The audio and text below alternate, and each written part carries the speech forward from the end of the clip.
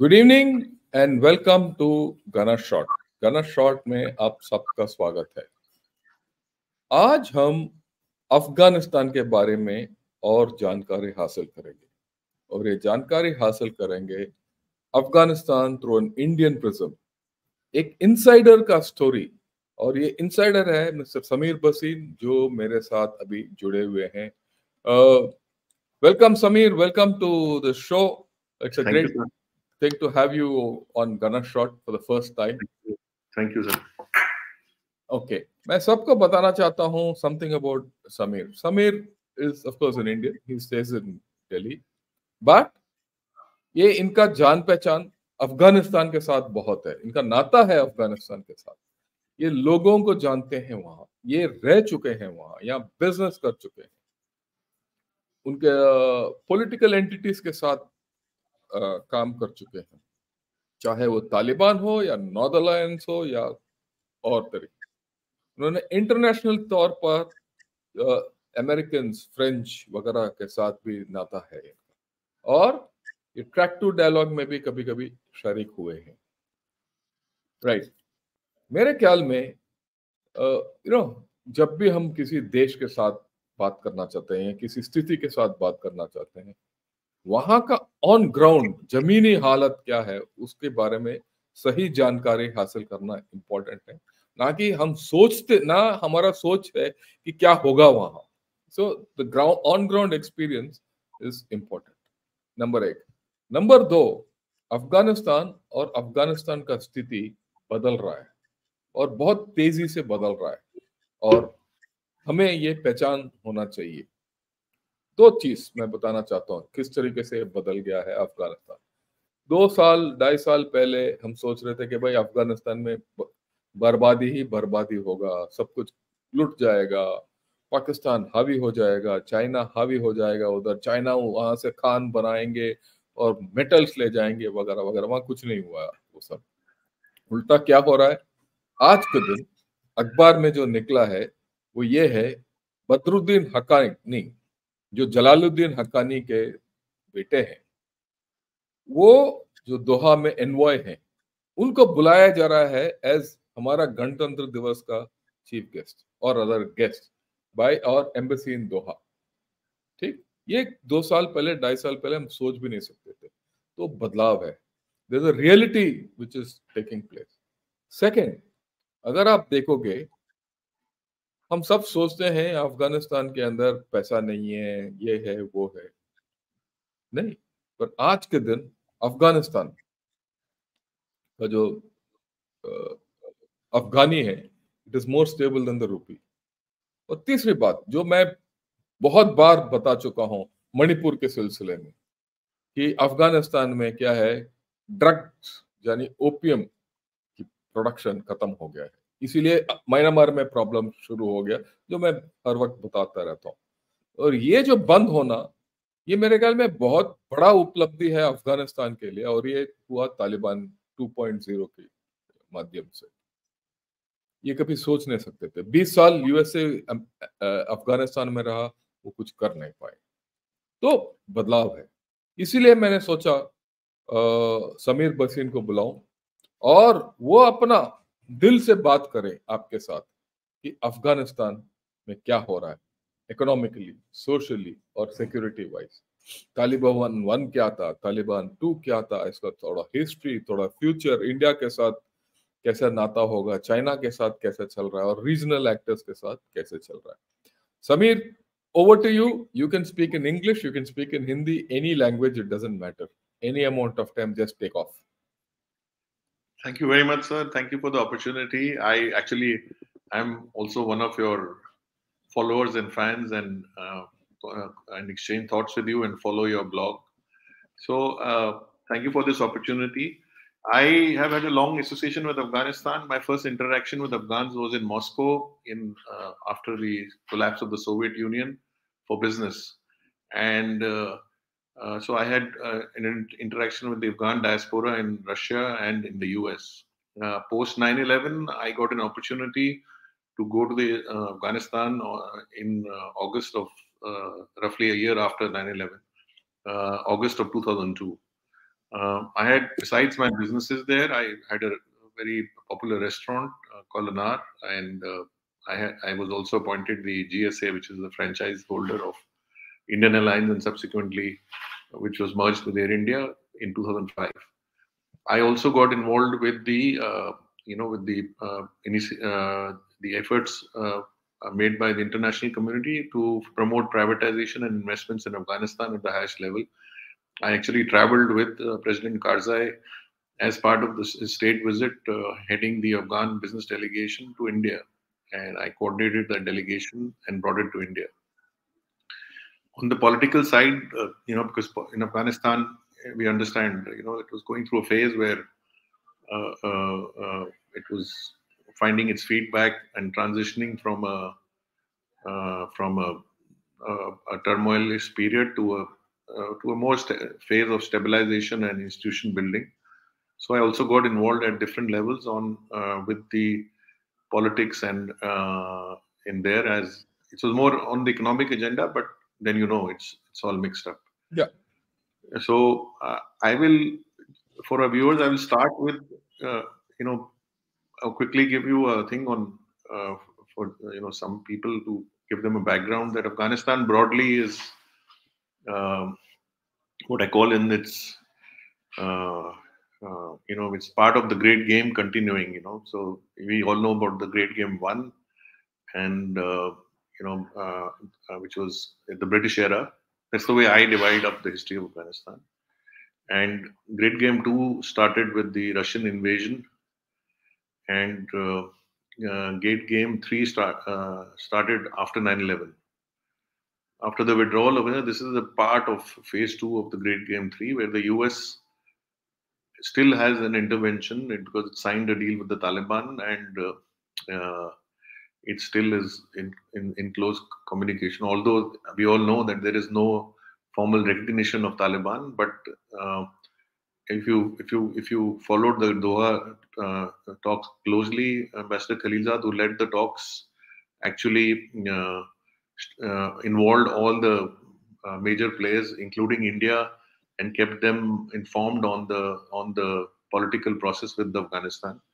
And as we know that the Afghan Taliban started while they were in Doha visiting, except for India, they visited Pakistan, of course, China, Russia, and they communicated with the Americans through Doha. Although on the signing of the deal, Trump made a little faux pas that he wanted to take credit for the deal, and he didn't realize that he asked for the signing the deal to be done at Camp David, without realizing that you are calling the people who had actually were not directly involved in 9/11, but had given shelter to the main perpetrator of 9/11, Osama bin Laden.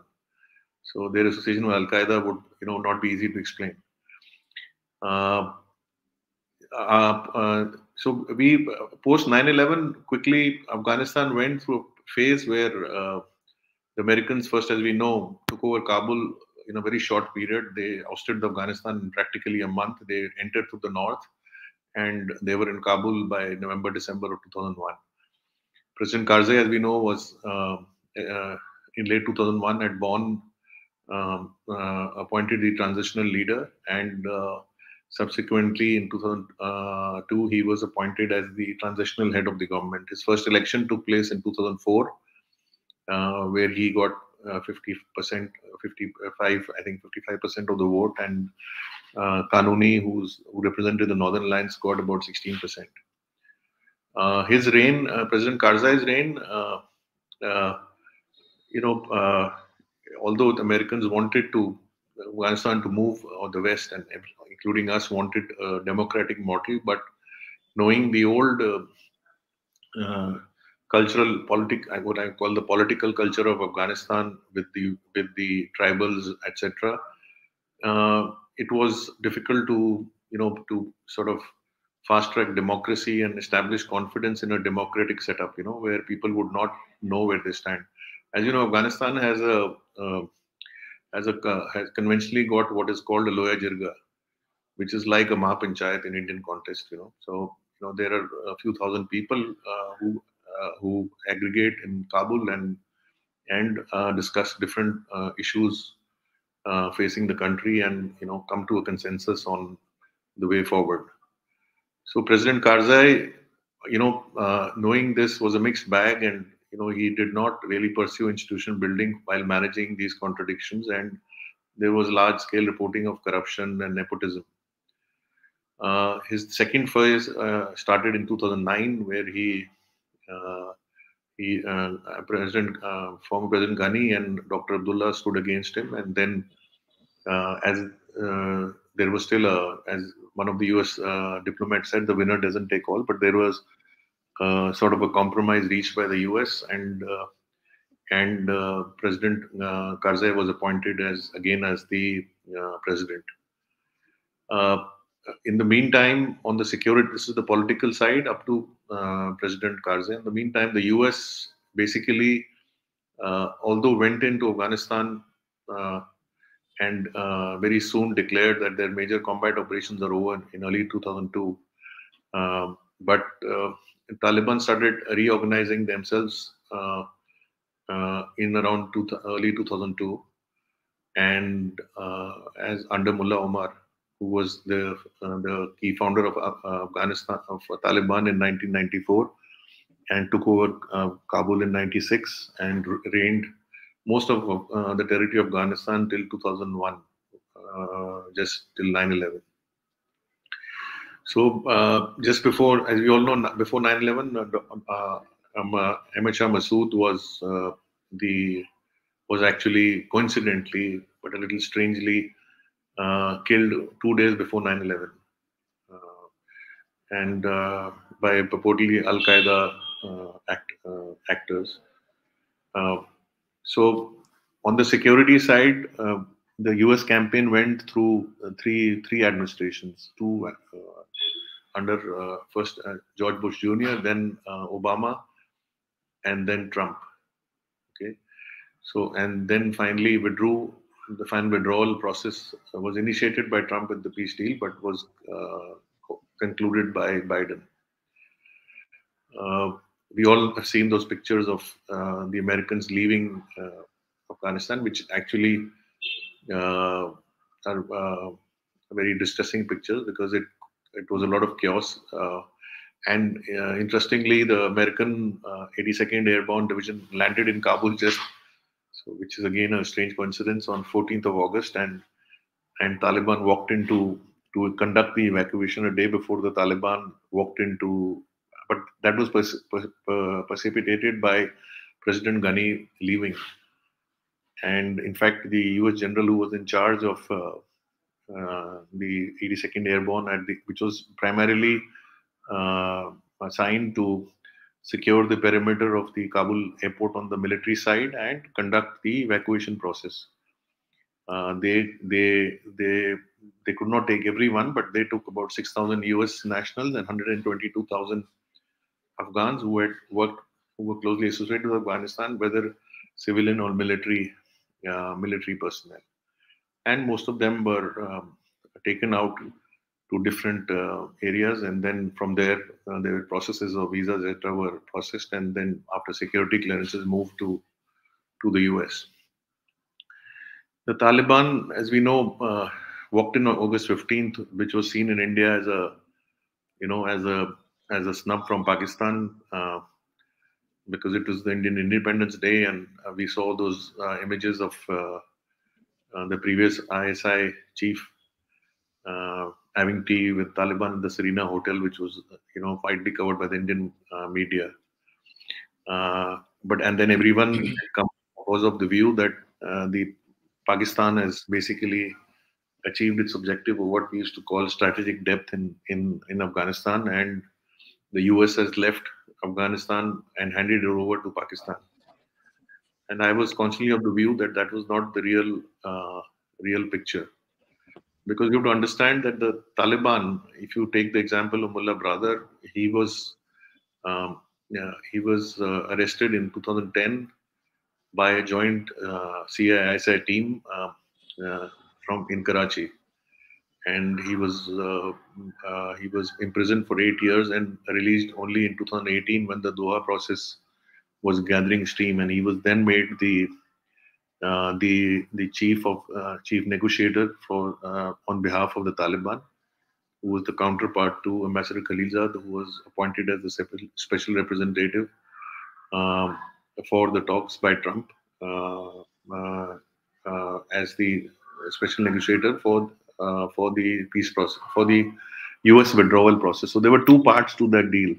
One was the withdrawal of, which is the primary objective, withdrawal of the U.S. forces from Afghanistan, safe withdrawal. As we all know that we saw it what happened with the Brits and the Russians in the past. Everyone is concerned that that the enemy would not shoot them in the back. As you're an army man, you would understand when you are withdrawing forces, you need to protect your backside. So uh, they basically moved troops. They started a process of moving troops from forward bases into major forward operational posts to bigger bases and to large population centers. And as we know that uh, although the deal was signed on February 20th, uh, 29th February 2020, when COVID was just engulfing the world in Qatar, and Biden decided to stick to the deal and continue the withdrawal. Trump had agreed to a deadline of May of 2021, but Trump initially asked for an extension of till September of 21. Uh, as we know that major U.S. forces actually departed just before July 4th, 2002. We know that Bagram, which was the biggest base in Afghanistan, which was actually built by the Russians, and then it was the largest base for the U.S. forces in Afghanistan, just north of Kabul, was evacuated on July 2nd, 2021. And post that, as I said, August 14th, Major General Chris Donahue, the commander of the U.S. Army 82nd Airborne Division, completed the evacuation mission on August 30th, before the 20th anniversary of 9/11. So Americans followed their line which appealed to political statements to their domestic audience. Now coming to Afghanistan, the current situation in Afghanistan is that post August 15th, uh, uh, there has been complete cessation of violence. There is country's overall security situation has improved, and civilian casualties have declined uh, uh, considerably. Although there are still some attacks which are conducted by ISKP, which is sort of, I wouldn't say right now concern for. See, there's a rivalry between ISKP and the Taliban, because Taliban follow Hanafi, Deobandi Hanafi school of Islam, whereas the ISKP, which is the originate from ISIS, follows which starting roots in Afghanistan way back in 2014. And interestingly, on the eastern border of Afghanistan, in an area called Nangarhar, where for reference of people, which is Jalalabad area, which is closer to Peshawar. So even the Amrullah Saleh, the then NDS chief, used to, and then subsequently vice president, used to remark that how come ISIS is landing on the eastern side of the border, crossing all over Iran, which is completely anti-ISIS and Shia, because ISIS is, as you know, is a Sunni, follow Sunni form of Islam. So security situation by and large is peaceful. The IDPs, which had internally displaced people because of U.S. forces moving into the main bases, left. Although Taliban, there are different estimates, governed and ruled and run their till the collapse of the government, anywhere between 30 to 50% territory, and contested the rest. But the IDPs basically moved into large cities like Kabul, during the US withdrawal process, and most of them have now returned, and peace has returned. Uh, Means in a large part. Um, uh, Besides that, as far as the economic situation is concerned, I used to always call Afghanistan the drug and donation economy, which was the uh, major sources of revenue. So, as you know, that as you rightly said in your introduction, that Afghanistan, and that's also an interesting statistic because US went in there with all its, DEA operating there on the ground and the UN drug control, UN ODC, etc., operating there. They actually the area under cultivation because interestingly, when they took over Kabul and throughout the Afghanistan, the drug production in Afghanistan was 300 tons and the US left, it was 6,000 tons. So it grew 20 times. And this is a strange phenomenon to explain that, with all the uh, operations for controlling drug and eradicating, it actually grew exponentially. So I will not try to, go further into that, but that's the reality. As far as the economy is concerned, it has although shrunk largely because I said as it's a drug and donation economy. It has estimates are it's shrunk by 30%. There are close to 1 million people who've lost their jobs. Uh, 75 to 90% of the population is suffering from some form of food insecurity. Although the UN and with the World Food Program is provides uh, the population 25% of population with food aid and cash handouts, but it's not enough. Uh, as far as the revenue for the IE is concerned, this is another interesting fact. The US used to the Afghan budget at the time of the previous under the US presence was about 6 billion, and the target for 4 billion was provided by the US, but 2 billion was to be is the target for the Afghan government to generate revenue by the government itself. With all the US consultants and all the support, they were not unable to achieve it, and the large reason for that was corruption. And the Taliban, interestingly, have achieved that, without any of the consultants or any support from the US. And it is primarily because they have clamped down hard on corruption, and internal trade has and it has reduced the cost of operating because corruption and unlawful, which I call a lot of borders had unlawful tax collection, as we know, as the border areas were basically let out to local warlords, which were collecting, running their own sort of fiefdom and collecting revenues on the borders. Besides that, the US is on the economic side is there are different reports. They want to not be seen as doing it. They're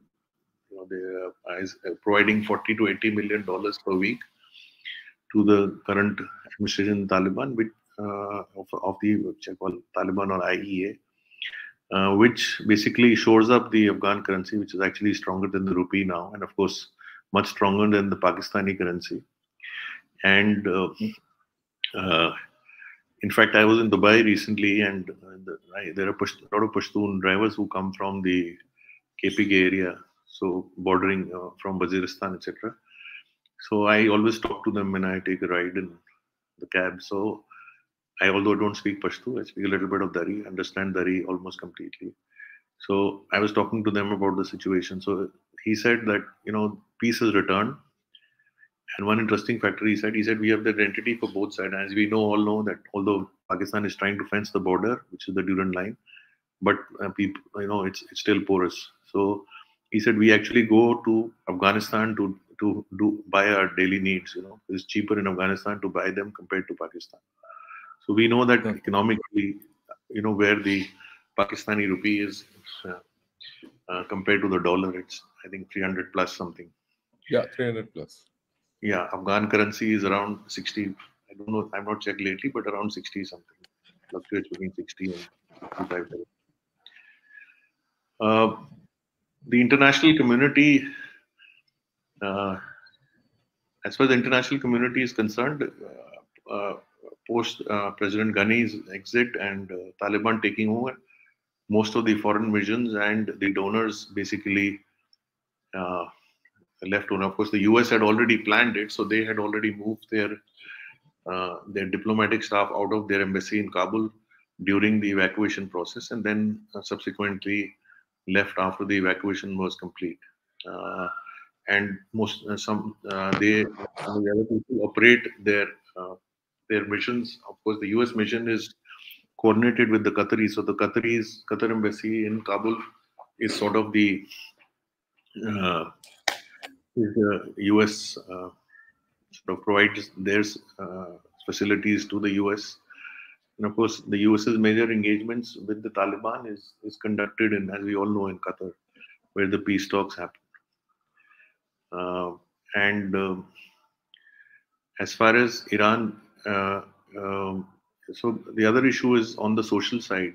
Uh, as we all know, that Taliban, although promised that they will not, go back to their Taliban 1.0 norms on uh,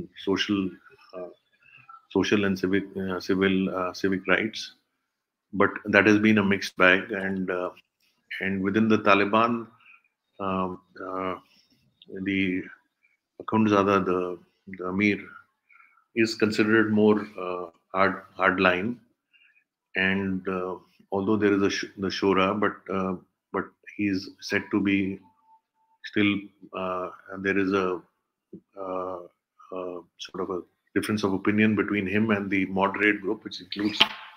So he under him has his deputies are Mullah Brother, who conducted the talks with the U.S. There is Sirajuddin Haqqani, who is the interior minister. There is Mullah Umar's son, Mullah Yaqub, who's the defense minister. So these are the main centers of power in Kabul. So they are more moderate, but also you have to understand that Haqqani belongs to the eastern part of Afghanistan, whereas the Kandahari, so-called, which is the traditional base of the Taliban, where they originated, Mullah Yaqub and Mullah Abdul Ghani belong to the Kandahari base. In fact, before Mullah Brother was arrested, he was the deputy to Mullah Omar. And so there is still a sort of a negotiation. It's not frozen in time, but I hear a lot of times from sources in Kabul that so there are two things they see that may happen. I mean, let's see. We hope for the best in March is because when the schools reopen, that they may relax the restrictions on women and girls as far as pursuing secondary education and higher education, and also in terms of employment. Although the Taliban clamped down on the NGOs, as we have heard in end of 22, saying that women working there were not observing norms of strict norms uh, as laid down by the Taliban in terms of their conduct and dressing. But then as we know, which was reported, the women, the UN and the NGOs wound up their operations, and that stopped, deeply affected the Afghan women and families and children. So then it was decided that by the Taliban that women would be allowed to operate in the health and education area, would work there. So there it's sort of started. But so there is a constitution being drafted which will cover these issues.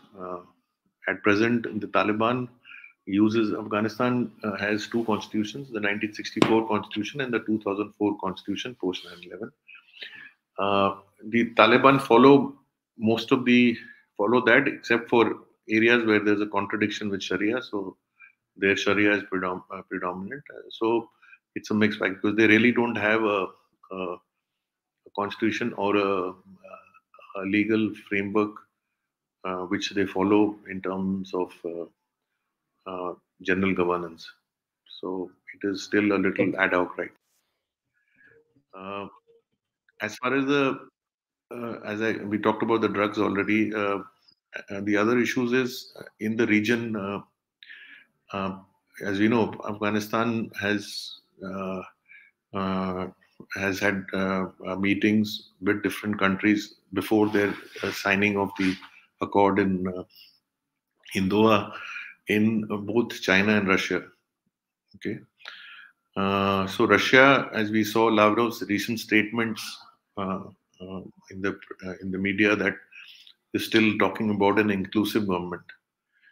But I would want to clarify here, what inclusive meant when the Taliban was in Doha before August 15th is different what inclusive means today. People still think that the old warlords and the old what we call Kabul elite or the Afghan elite is being talked about, that their return.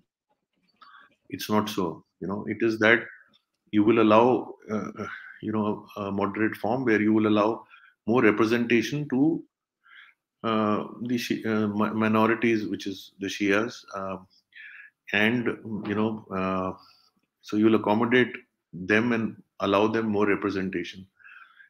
When we say inclusive government, doesn't mean that there is a deal or there is any hope of the old so-called political elite or warlords coming back into any political process. That I feel has, because there is they have no leverage, and also as far as when we are talking about that, the resistance which we saw the resistance which sort of tried to hold out was the NRF, which is the National Resistance Force, which is primarily Ahmad Shah Massoud's son, Ahmad Massoud, trying to gather people up in the Panjshir Valley, which is north of Kabul. But that has, I don't think it will achieve any real purpose. Or right now, of course, we see on social media there are some Afghan Freedom Front, etc., trying to garner support in the West. But as we see, the statement a few months ago by the U.S. Charge d'Affaires for Afghanistan, she categorically says that America has no appetite for any resistance. So the U.S. has basically accepted the Taliban. The Iran has also accepted them. And when we're talking about Iran, it's very interesting that recently we saw what happened with the attack in Cameroon, and then the consequent actions taken by Iran which was one of the largest attacks in a long time, at the anniversary of General Soleimani, at his fourth anniversary, is that we saw the action, which I think is coordinated, although there's posturing between Afghanistan and Pakistan. Sorry, between Pakistan and Iran. Because I see there will doubts that it will not reach to any escalation.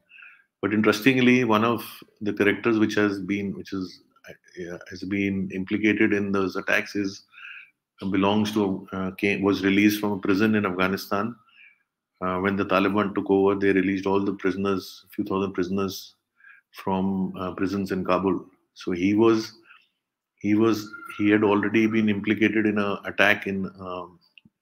He had allegiance to the ISKP, and he had was involved in an attack on the Kabul University, and he was supposed to be hung to death by a Supreme Court ruling in 2017. And he has their last reports are they're looking for him in Western Tehran. So, but there has been no. If you look at it, it's interesting that there has been this acrimony and this shooting of missiles at each other in Balochistan area between Pakistan and Iran. but no such action has been conducted. So that tells you that especially the security and intelligence setup between Afghanistan and Iran are coordinating very closely. And also another thing I would like to cover here is that post the October 7th action by Hamas in Gaza, there was a report in November that there were some Israeli agents which were arrested in Afghanistan trying to plan an attack on Iran. This was around 5th of November, around a month after October 7th. So that is to be watched as far as Afghanistan is concerned, because Afghanistan has about 20 odd terrorist groups. Okay. And when we talk, their ideology, the common ideology which binds them is to enforce Sharia, and they are basically targeting right from the Uyghur, China's Uyghur area, and Uzbekistan, Tajikistan, and Uzbekistan, not Turkmenistan, and Turkmenistan partly. But then you have the TTP, which is very majorly, as we all know, is TTP, which was formed in 2007, which basically the objective is to have Sharia all over Pakistan and to free the which is now combined to KPK, but erstwhile FATA and what we know as Northwestern Frontier Province, which was by an amendment in Pakistan renamed as KPK in 2000. I think, if I'm not wrong, around 2010. In 2018, FATA and KPK was basically FATA was combined with KPK, and there was also, because this area has 25% Shia population, interestingly, Hazaras basically. So they took a little bit of a offense to this, because not a little but a lot, because using a Pakhtun name did not sort of give a true representation to their identity. Besides this, as far as terrorists are concerned, ISKP is, I think, as far as India's security concerns, is, besides the usual suspects which are still operating in Afghanistan, is Jaish-e-Mohammed and LET, is the ISKP. As we know, in if I'm not wrong, in 22 there were attacks in Coimbatore and I think Mangalore, which were not successful. And then they were actually the ISKP took credit for those attacks after a few months in early 23. So, and they are trying to recruit people from the organizations which have been banned in India, like the People's Front, etc. So that India needs to watch very carefully, and especially in the south of India. As far as China is concerned, China basically is making a lot of noise, I say, but I doubt that the US will allow it to have a free ride in Afghanistan. And because they're already facing problems, and ISKP, as we know, is targeting them also. They're already facing problems with CPEC. So they will make a lot of expected noise and show their presence. I recently heard from reliable sources that the Chinese ambassador in Kabul is trying to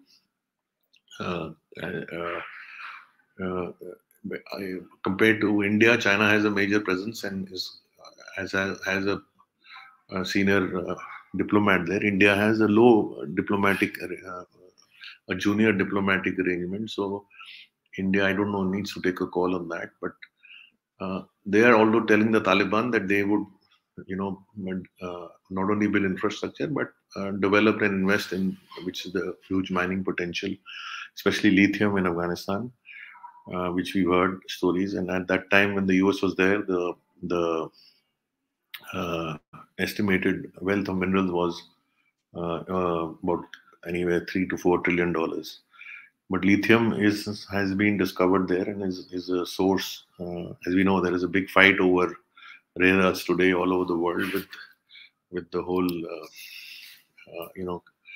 a focus on electric vehicles and equipment. So that is a very critical source or a resource. Besides that, China is there are different reports trying to build a road in the northeast where it has a small border with Afghanistan near the Wakhan corridor. So the different reports. Some say that they have done the basic survey. Some say that they have started construction. So that is very important for China. But like I said, China, it is yet to be seen how China will secure its investments in Afghanistan. Another factor which is different from this time is different this time is earlier the Chinese labor was allowed to come to Afghanistan. The Afghans, the Taliban, although have allowed Chinese investments and operations, but they do not allow Chinese labor to operate in Afghanistan. So except for the skilled labor or higher workers. I think I don't know. You want me to go on or? No, okay. I'll lead you on to a few questions so that let me. Okay, let me ask you the first question. I think you covered a large footprint of Afghanistan to give a true picture. Wow, kya ho raha hai. Important thing which you said. Let me to recapitulate is it's peaceful. Everyone thought Afghanistan will descend into chaos, but you said it's peaceful. That's a good thing, right? The drug and donation economy has turned into some extent, though Afghanistan is still aid dependent and it is food insecure. Probably that is the next stage. Right. The Taliban have been able to get more peace and security into the area, which is again very surprising. And an important point which you have made is that the US is still firmly in the saddle. Without US support, probably the Taliban won't survive. That is something which many of us are still missing the point, right? And US is the one which is probably supporting the finance of the whole system. What you said is important, that the Afghani is stronger than the Pakistani currency. As you are speaking, I did a check. $1 gets you 72 Afghanis, and $1 gets you 279 Pakistani rupees, a little short of 300. In essence, the differential is one Afghani gets you 3.5 Pakistani rupees, which is huge.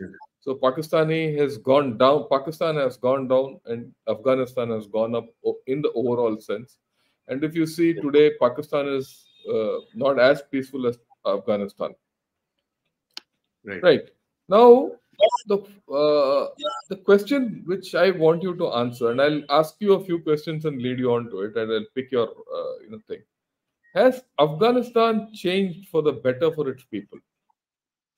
It's so it depends on who you are addressing. See, of course, people like freedom. People like to be progressive. People do not like social, sort of to operate in a social hard rule. Another thing which I'll cover on this is, besides the clamping down on the rights of women, most of the media organizations, there are strict rules for media because when I went to Kabul in 2002, there was hardly any media, print or otherwise. The US made a major effort in establishing, one of them is Tulu, which is still operating by US. Tulu is still operating. Saad Husseini is a friend who started up Tulu. He was called the Rupert Murdoch of Afghanistan. In fact, Rupert Murdoch made an investment there. He came from Australia. He was not a media person. He was basically an investment banker, like I am by training. So it basically, they have clamped down on strict code on. I saw the same thing in Tehran. I was in Tehran a few years ago, and there was a small group of people playing music, and there, whatever CID or police came. This is inside Tehran in a park, and they quickly, caught them and took them away. So there are rules which are enforced. But like I said, it is a process of growing. I don't think the Taliban, with the way the world is today, and with a large younger population who's connected, they have not shut down on media, and you can still make a WhatsApp call to Kabul and whatever. It may be monitored, but that aside, uh, is that they will not be able to enforce this for a long time. They will have to gradually release on the social issues, gradually moderate them. So that is one. I'm talking about people who remain. So when your question fundamentally is addressing two populations: people remaining in Afghanistan versus people who fled Afghanistan. Okay, people remaining in Afghanistan are, most of them uh, did not have the option to leave. Okay, some of them did not want to leave, because if you look at the whole, I will talk of Afghanistan in the recent past, means post 9/11. See, the most of the American aid, etc., went into big cities, and went. It did not reach the grassroots levels, to a large extent, and even infrastructure was built mainly concentrated in certain areas. It was not that far and wide. So, a life of a farmer in Afghanistan actually is better now in that context, Okay. because the state So, was not providing him any services, and that's the gap which Taliban went in. So there was a statistic done by Taliban of their popularity. This is very interesting, during Karzai's time, and their sort of support for Taliban was much high. But in Ghani's government, it sort of lowered, because the violence naturally was going up. So they were suffering. But now, as peace has returned, so, and I'm not saying, again, I'm not taking any sides, but objectively, yeah, I can understand. yeah. So So, most of, it's a mixed bag, but definitely it has not gone worse. That's what you would put it yeah. across. So It's so not I'll overall. so the pluses are that you have peace. The minus is you have economic hardship. The Yeah. second minus Okay. is that you have economic hardship, plus you have restrictions, especially for women and girls, Okay. on See, social issues. I get the point, but it is not so bad as with everyone was led to believe that No. it will go bad So and all you that. So mentioned about the civil war. I'll just add one line there. yeah. See, actually, the Taliban emerged because of civil war. If you go in the history of Yeah. Afghanistan, when the Russians left '92, because Gul Hikmatyar and Rabbani and the likes of them could not get up a cohesive government in place. So that gave scope for a Taliban to emerge. And when I set up shop in Kabul, so I asked I had very young employees. So I asked them, who lived through all the phases of Afghanistan, and I asked them to compare. So the one thing they used to always say, whatever the Taliban were, it was a peaceful period for us. We were not in a state of war. So Okay. that That's a very important way of thinking. Yeah, I go with it. The second question I have for you is, you see, when the Americans were withdrawing away from Afghanistan, there was a lot of talk that China will step in a big way. China will fund. It's a vacuum. Pakistan and China will virtually, run Afghanistan, and China will invest heavily and take away all the minerals, and you'll see a changed security architecture in this region. I was skeptical about it even then, and I remain skeptical about it even now, like you rightly said. The fundamental reason is that if for 20 years USA was staying in Afghanistan and it knew that lithium was there, it knew copper was there, it knew all the minerals were there, it didn't take out 1 kg out of all this. It neither did it start any operation there. So, do you think in this kind of a story, China can do anything great? Though you have touched upon it, do you think they No, can so I think make China anything? will posture, like I say, and be there and try Posture. to. Yeah, no, but they're on the ground. So let's understand. They're at different levels. It's like, I'll compare it. Like I go to Nepal, they're there. They're competing. It's in a way, there are three people competing in Okay. Nepal: India, US, and China, right? But Chinese diplomatic engagement is on much higher level. So you cannot just Okay. set them Wish it aside. But away. you're right, in terms of implementing projects, how successful they'll be or how fast that will grow, is I'm very skeptical about that for various reasons. Okay. Then China has one this fear that, Islamic terrorism or Islamism or Islamic fundamentalism will spread into Xinjiang. Is Right. there any sense you That is have the of major reason. Major reason they are there, because I read reports that they asked the Taliban to basically move. So on the terrorism issue, another thing. So I was speaking to some insiders and interlocutors of Taliban on what is the position on different terrorist groups, and their simple thing is that these people have basically fought alongside us. So we will not support them going out, but we will not, uh, openly go to, sort of act against them. Okay, So that's a they fair one. basically, yeah. That's a fair one, right? China And basically is it's the elements which are, sort of anti the Uyghur elements. They basically have closer eyes on them, and to whatever extent contain the action. But I don't think they can completely eradicate them from Afghanistan. okay. Now, how do you see this relationship between Afghanistan, TTP, and Pakistan go as you look at it ahead? So TTP is not going to stop. I don't see that. Afghanistan now. Another point I didn't pick up. So with this Afghan refugee situation, okay, Yeah, uh, the Afghans, as we know, there a few 100,000 Afghans have been pushed back, and I read reports that the Pakis have confiscated. The one number was $4 billion worth of assets of Afghans who yeah, they have pushed out. Plus, the trade has stopped. Durkham is, as I know, stopped right now as we speak. Only yeah. one It's border or closed. borders are, which is a huge, because see, Afghanistan is a landlocked country, and that's the opportunity for India to seriously act on Chava. That's another area which I think covered on India's perspective. One is the security. On our trade with Afghanistan and rest of Central Asia, we have to seriously, I have been to Chava thrice. We, because of the sanctions and other complications, we make a lot of noises, but we have not cohesively implemented, things. So we need to act there, implement what we are saying there at a faster pace.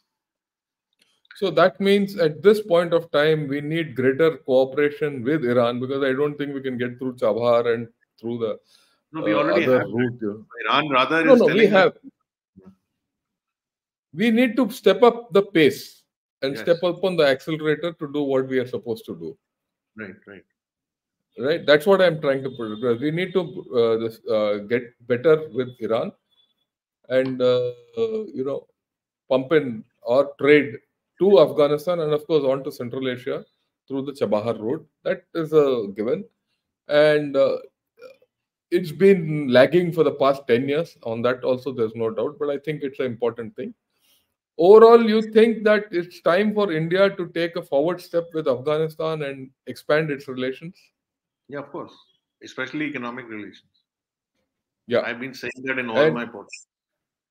okay, yeah, I think so too. I mean, we have to, There's a, it doesn't matter what the there's a color of the cat is as far as please it notice catches mice. Yeah, the go ahead. battery of my laptop is very low. So if you don't mind, give me a second. You can go ahead. I'll Yeah, switch to my yeah, go phone. ahead, go ahead, go ahead, go ahead, go ahead, go ahead, go ahead, go ahead. No problem. Not an issue. Yeah. So Not an issue at all. So the point which Sameer was making is that Afghanistan has changed. Afghanistan and Taliban today are not the Afghanistan and Taliban which were there, say, 2 years back when the Americans left. A lot has changed. Certain things are still going on. There'll be the remnants, and certain things have changed drastically. And our ideas have also changed accordingly. And that is why Jalaluddin, yeah, yeah, you can take this on because I don't want this yeah, to. no, no, no, fine. Yeah, that's first class. No, Right. I'll That's just. why, no problems. Don't worry. No, That's no, why I'll just. Haqqani's son has been called as a chief guest to the 1 minute. 1 minute. You'll have to put your, Yeah. 1 minute. yeah, I'll now just. you're okay? Yeah, now I'm okay. Okay, first class. We'll continue with this only. Yeah. So, Yeah. India is also changing its tracks, and that's something important to know. Now, I'll take a few questions from the audience, Sameer. because a lot of Yeah. questions, and I think very important questions people have thrown up. You'll find it interesting. One thing I can assure you, when you come on Gunner Short, the questions are very interesting. Yeah. Okay? Okay. Now, this is an absolute bouncer, which Shruti Kothari has said. We've been successful in building a people-to-people connect and have a lot of goodwill in Afghanistan due to our aid and projects. What has gone right in Afghanistan that's gone wrong in Maldives? Both are Islamic. Can you take a shot at it? So I haven't had the privilege and opportunity of visiting Maldives as part of Indian Ocean Conference Okay. before COVID, and it's to a totally different context because Afghanistan is a much larger country, and we have historical, as you touched on the peoples to peoples ties, we have historic ties, and especially with the Pashtuns. Although in our foreign policy, we sort of deviated a bit or giving focus, losing focus with the Pashtuns and increasing our thing with the Northern Alliance. And the religious factor doesn't work. Maldives is a very different cup of tea. Maldives, when I was there in 2019, even the erstwhile president admitted that their own, besides the Chinese influence, their own government has been sort of influenced by a more radical ideology and elements of Al Qaeda and ISIS creeping in. So it's a smaller country, and it's because you have to also understand the in that context. Maldives is basically a bunch of, I think, 1,500 islands with resorts and a small town.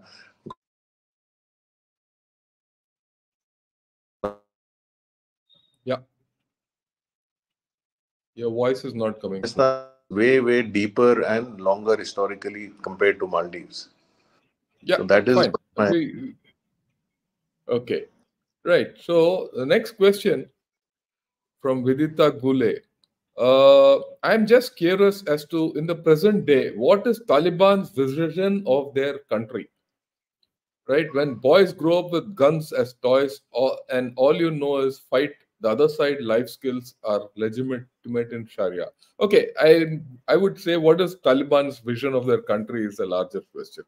Go So, ahead. like I said, there is no war now. So there, you have to understand, war also works like everything in life on demand and supply.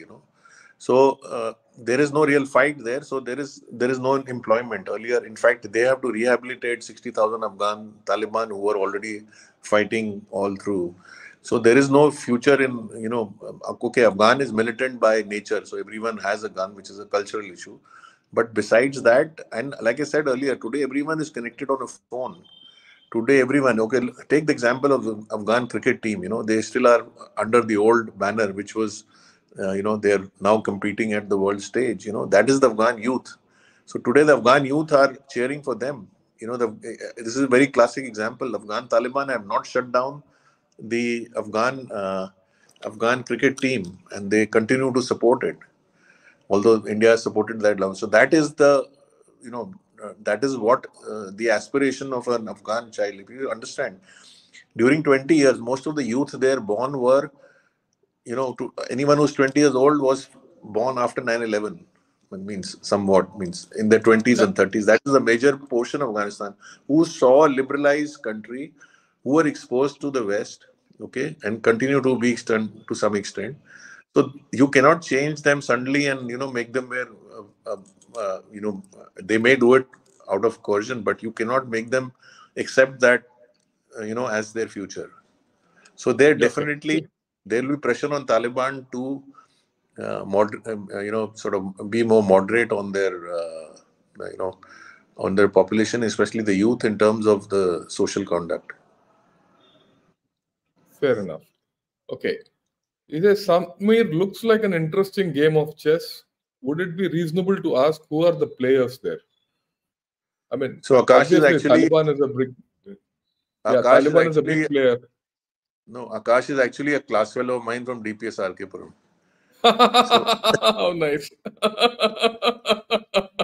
So you can have it off between the two of no, so coming you. back, the predominant player will be Taliban, supported, like I said, with the US, with a working arrangement with the rest of the powers, right? and they will not support any proxy, at least try not to, as far as any proxy wars within Afghanistan. So they will remain in power for the foreseeable future. And basically, like I said, besides the social issues, the country by large is at peace. People are suffering economically, but slowly, when the Chinese engage, the Americans are coming in. I hear World Bank is supposed to reopen its offices.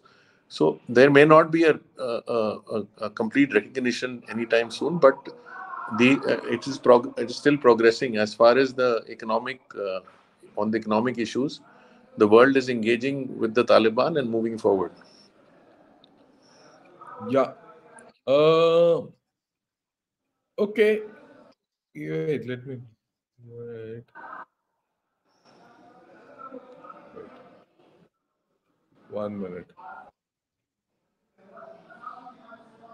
Okay. There's another question. What is Bharat's take on utility of Afghanistan in tackling Pakistan and security-friendly relations? It's well known, but I think you might as well put it across to them. What is India's Bharat's take? India's See, take, yeah.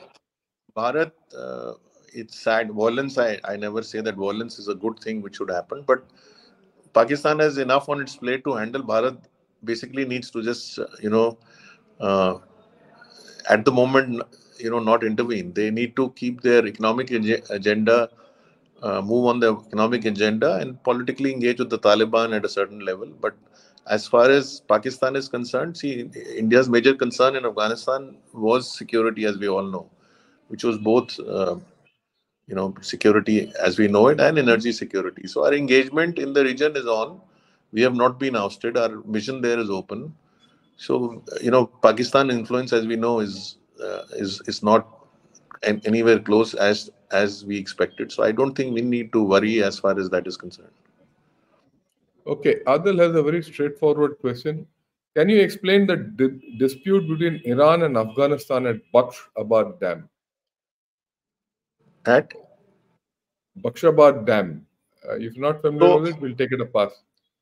No, I know. I know. So, see, Yeah. as you know, that the bordering areas of Iran have scarcity of water. In fact, when India built the Salma Dam, even Iran was, had shown resistance to that.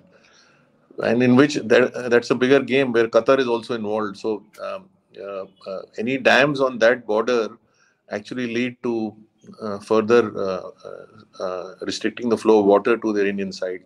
So that is, besides drugs, which was an issue previously, which is now contained, water is a contentious issue as far as Afghanistan and Iran is concerned.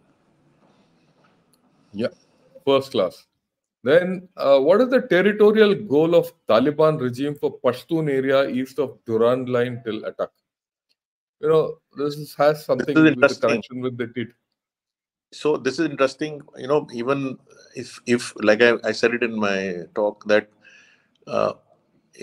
Pakistan interestingly has recognized that and has gone ahead to appease the Pashtuns. And in 2010 they renamed the Northwestern Frontier Province, which was called that from the time of the British, to Khyber Pakhtunkhwa. And now they even merged the FATA area in 2018 into Khyber Pakhtunkhwa. So they are recognizing the Pakhtun identity, and that is a simmering issue not only from the Taliban side. You have to understand, you have to also, because there are a larger portion of Pashtuns living on the Pakistani side, and that will continue to simmer, and let's see how that goes. But that is a major issue for Pakistan. I think you covered a whole track and we've shot over a little thing. But the way you handle the questions also good. I must thank you. This is the last question I was take. Right, you for the canvas you covered. From the ground, it was great, and I've learned quite a bit from what you have spoken today, Sumeer. And I'm sure the way you handle the questions, audience also would have understood Afghanistan better. And for the audience, I will say you heard one approach to Afghanistan from Sumeer. 4 days back, 5 days back, you heard another approach, to Afghanistan from Anant Mishra. You put these two together and you'll get the larger picture, right? And like I keep saying always, the larger picture is more important.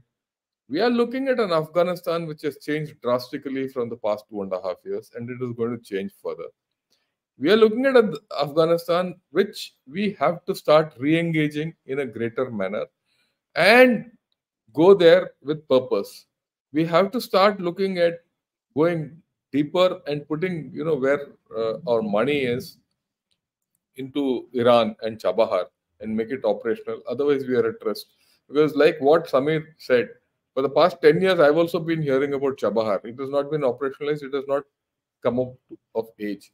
Unless you have this corridor, right? And, you operate that Zaranj Dalaram road in the north of Afghanistan, you will get nowhere. And that is what your ace is, and that was what was the discussion long back. And this discussion, I go back to the time, actually one of my friends constructed the Zaranj Dalaram road, Brigadier NRK Babu at those days from the engineers. So we have a lot of stake and we have a lot to do also. We'll keep discussing, because what has happened after the Iran and Pakistan, spat, is that this region has got added significance. And you'll all realize that Pakistan has always fought losing wars, even if they're small wars. After every war which Pakistan has fought, it has taken a nosedive. And this was the first time Pakistan has got involved with a cross-border exchange of fire of any kind without India. For the first time, it has gone into Iran, formally with aircraft and all that. It has got to have a lot of significance, about which we will talk tomorrow. So till tomorrow, thanks to all of you who attended, and thanks to Sumeer for coming and giving his knowledge about Afghanistan. Good evening and Jai Hind to all of you. Jain sir, thanks a lot for this opportunity. Oh, welcome. It was great. Thanks sir.